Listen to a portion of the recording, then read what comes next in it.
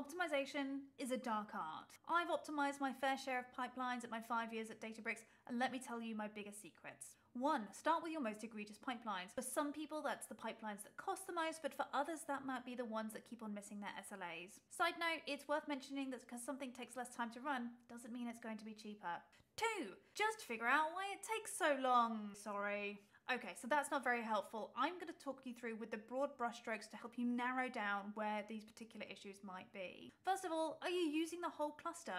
You can use the metrics in this tab to see how much is being used. Click around to see if you can find any bottlenecks. If you have bottlenecks, great news. That's pointing you to what's going wrong. Change the virtual machine that you're using to match the type of workload that you're doing.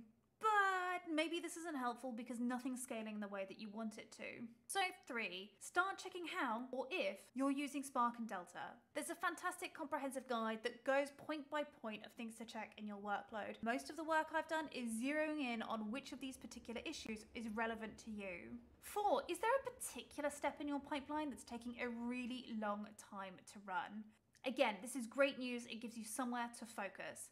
Now, diving into the Spark UI is really going to help you here. There's 4 main things that can go wrong: shuffle, skew, spill, and small files. And that guide I mentioned earlier is going to go through point by point and really dive into detail on how to fix each one of these things. And finally, 5, I can tell you about optimizing your code, but if you're running things that are completely redundant, could you not? I once saw a pipeline that reloaded every single piece of data in every single day instead of just adding in the new stuff, and most of that pipeline was just calculating things we already knew. I really recommend drawing out the process to see what's going on, and this is particularly relevant if you've inherited some code from somewhere. Now granted, I have a sampling bias, but by following these steps, I've been able to achieve speedups of on average about 5x, and now you have exactly the same information as me and can do the same. If you like Databricks and want to see what else is hot in data and AI, follow me for more.